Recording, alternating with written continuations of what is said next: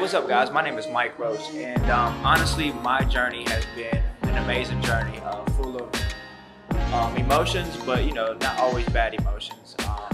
At the age of 24, I noticed that I was starting to lose hair up there, and you know, that's natural for a young individual like myself. And the people that have hair, you know, congrats, man. I wish I had your hair, but you know, a lot of people in this world go through this procedure like I do, and I'm glad that there's an alternative where I can get